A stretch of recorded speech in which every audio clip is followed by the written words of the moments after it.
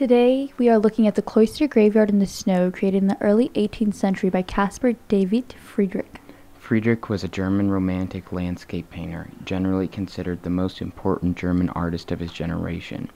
He is best known for his mid-period allegorical landscapes, which typically feature contemplative figures silhouetted against night skies, morning mists, barren trees, or Gothic ruins. The Cloister graveyard in the snow is one of the two paintings created by Friedrich showing a very somber image of the landscape.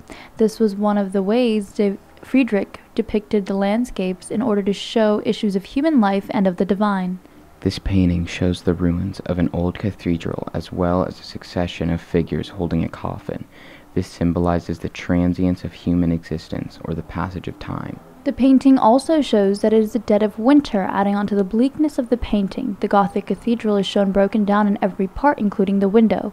The windows give the feeling of grandeur, but with it broken down, it shows the futility of human effort and how nature and time overcomes all. Nature is eternal, while human creation is transient. Not only is nature more significant than humans in that nature is eternal, but nature is also a lot larger. In the painting, the monks are much smaller than the apse of the Gothic cathedral, showing how small the humans are compared to the structure. Then the viewer begins to realize that the forest itself is much larger than the ruins of the Gothic cathedral. In this painting, while it may seem very dull and melancholy, nature is quite sublime.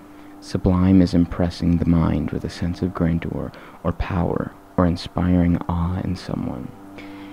In the middle of the painting are some monks still conducting the funeral. However, everything from the tombstones to the crosses is falling into disrepair.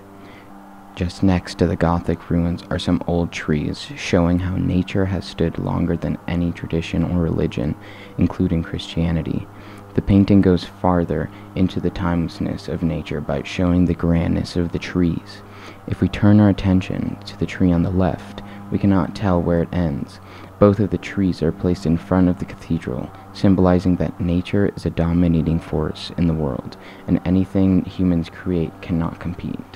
These grand trees frame the cathedral, which is a human creation, showing how nature has overpowered the setting of the painting.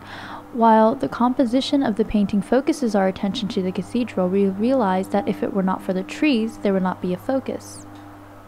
Here we can see nature fighting back. We destroyed nature by building a church on beautiful land and left nothing but death behind, as we see with the tombstones. The Gothic cathedral was destroyed by nature. Now nature is taking time to repair itself. Nature always finds a way to repair itself through the natural cycle.